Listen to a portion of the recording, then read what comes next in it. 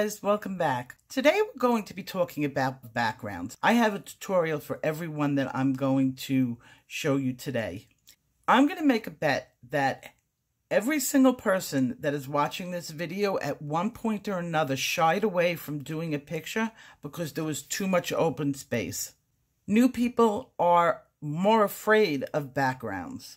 And today I'm going to change your mind and your attitude towards them. Being an art teacher and a YouTuber, I get to see a lot of pictures that people do that are subscribed to me. I always encourage people to send them to me, and not because I want to criticize them.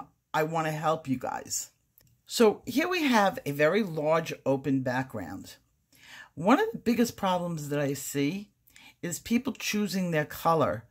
And instead of enhancing the focal object, here's the flower and the lizard being the focal object, they choose colors that are too close to the colors that they used in the focal point. And when they go to apply those colors, their focal points get completely washed out. Now, I've done an example here. On this side of the leaf, I just did a really quick scribble on the leaf. On this side of the leaf, I chose a background in the blue family. On this side of the leaf, I went into the warmer colors and I chose orange and yellow. You could see the difference. If I was to do an all blue background with a green stem and leaves and maybe a red flower, and then I'll have a green lizard, typical colors that you would choose. If I chose a blue background for this picture would be just, oh, okay.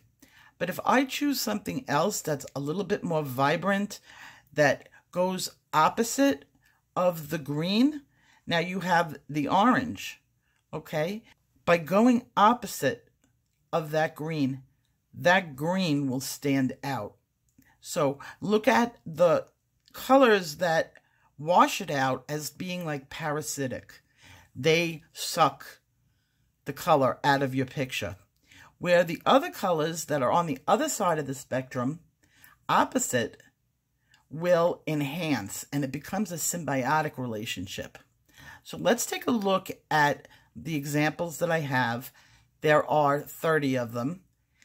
Your playlist for the tutorials for each and every one of them is on that card that's in your upper right-hand screen. Push on that and you will have a list of every tutorial that I am going to show you the pictures of today.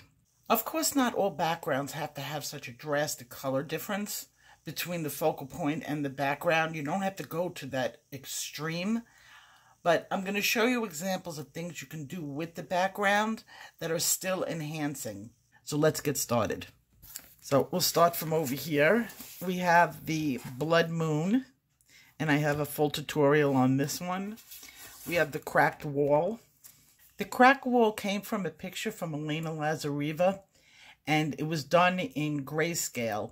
So the background, I was working on the cracked wall. The witch was already grayscaled, and I hadn't gotten to her, and that's why the colors on this picture are very similar. Had I gotten to doing the witch, I probably would have done her much, much darker. She would have been black. Her outfit would have been black with a lot of white in it, and she would have stood out. But this was just an example of me doing the crack wall, and it's called trompe-l'oeil when you're doing it. You can easily add sunsets to any picture. I have a video on how to get your black backgrounds really black, and in that video I was using a Sharpie marker. I still use Sharpie markers, but I've changed over to the oil base since the oil base has a shine on it and it's really super black. It's also very thick. Over here, I did this last Christmas, and this is the background that I did in the Sharpie, and this is the paint Pictura black, and this is a paint pen, and it's really good. I've had this for a long time, and it's lasted, and it's still working perfectly. This has a shine on it, which is what I like for backgrounds, so it's my go-to. I didn't use it in my last video because I couldn't find it. My daughter had to do a like a thing for school, and she had it. I used that, and I added in Podge Sparkle, and this is a very fine glitter mixed with Mod Podge. You can put it over your pictures. It dries clear except for the little sparkle that you get in the background. So that was this picture. I never finished this one. This one I'm going to finish. This is the blurred background. And I only have a little bit, like a couple of leaves to do on it. I don't know why I didn't finish it. This was original artwork. Okay, we have the Neon Fairy. And this was also done with that paint pen, the background, turning it black. We've got the nebula background. Of course, I just did the fog. And another one from the same set of art by Mario Budek. And that came from Tammy, my gift from Tammy. And this is the stippled background. I did the magic marker, and then I used the Jelly Roll White. This doesn't work well over wax. Just to let you guys know, it's not my choice over when I'm doing over wax, but over marker, it's fantastic. All gel pens clog up when you go over wax. Okay, I had this squiggles background. This is more a camera trick. This is a background that you can green screen with. I never showed you guys this. This was from a contest I did with a graffiti artist friend. And we both did a picture and put it up against each other. I did the cloud background with the bricks. This is old. This is like really old. I can do bricks much better than this now, and I should do a bricks video for you. This is one I didn't finish. I was playing with some watercolors, and I did the crackle background. I just never finished it. This is the bouquet background that I did, and I have the full tutorial on it. Remember the Candyland one that I did, and I did add the glitter sparkle to the background on this too. I think that's the last one. No. Okay, the ink stippling. This was another one. I don't know if I posted this one. Maybe I did. I didn't see it among my videos, but this is one that I didn't finish. So close. I didn't finish it. And this is the moon background. I do have a tutorial on that. Not too long ago, I did a video for my friend Tammy, and she was doing a picture for another one of her friends, and I did a demo tutorial for her, and I sent her all the supplies she needed. She knocked it out of the park, and I always thought she was a good colorist. I mean, she's very good. She really knocked us out of the park. The first picture I'm going to show you is the one that she wanted to copy. The second one is hers. I think she did a better job. That's just my opinion. She nailed not only my instructions, but went beyond. She did fantastic. So I just wanted to share that with you. I love this red-black background. It's simple, yet does the trick. So this is hers. Okay, we got Candlelight. And I have a tutorial on doing that. And you can mirror it. It didn't have the mirror in the background. I put that there. This one was from last year, and it's a pastel background. I do have a tutorial on that. The fire video that I did, you can do a whole background in fire. Hand lettering, the borders. Clouds are always a good thing to add to any sky, and I have a couple of tutorials on doing clouds. Northern Lights is a little bit more advanced, so beginners may have a little bit of trouble with this, but I too have a full tutorial on how to do the Northern Lights. Again, I took a plain background and I added in mountains, and this was done in pen and ink, and it was one of Elena's. I believe it was one of Elena's. I did a full pen and ink on this, and I added just a little bit of blue into the background. I created the water. It wasn't there before. Bubbles are always fun to do, and I have a full tutorial on how I did these. They're great practice, and who doesn't love bubbles? Everybody should be able to add a moon onto your pictures. Just sometimes the sky just needs it, and it becomes almost like a focal point on the pictures. There's one that I did, the fog, that did not have the moon, and once I put the moon in, it really made the focal point pop because it added a lightness to a very dark background.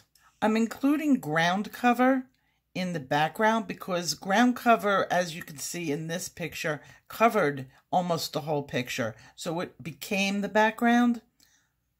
And having a good moss recipe for anytime you're doing ground cover is always good, and that video has one of my favorite moss recipes. I left this for number 30, and that's the simple fade.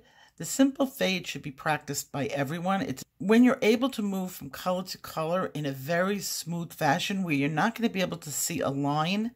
And I have a tutorial on how to bring depth to a picture by just putting in a smooth, simple fade. When you want to add depth to a picture, you always go light, dark, and then light again. So that's in that video. In my last video, I demonstrated how to do these dots, and I had a couple of people ask me to redo it because the video went too fast and they couldn't see what I was doing. So when I was doing the gold dots in the background, I used two things. I used a dotting tool, and I used I guess this is called a punch. I got them off of Amazon. They came in a set that looks like this. It's very simple. Straight into the paint. I'm using Liquitex Gold. Straight down. And it'll get like a little bump in the middle. That's good. So you're going to put some paint on the end, and you're going to press. Just when you hit the paper, you bounce up. The straighter you hold it, the better it comes out. Just stamp it.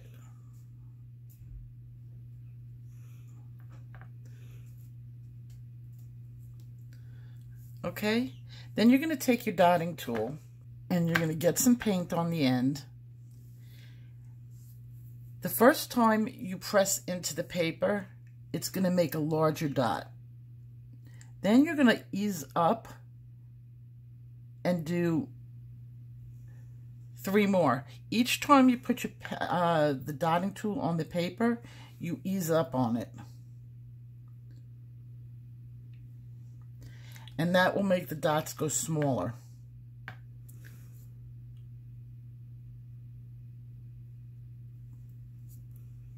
And it just takes a little bit of practice.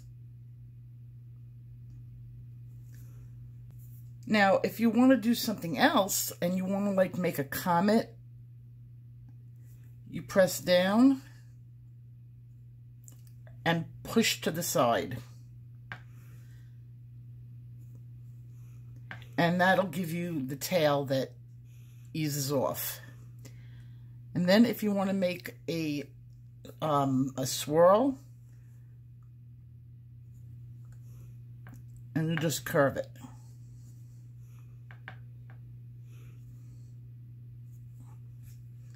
And those are all things I put in sky backgrounds.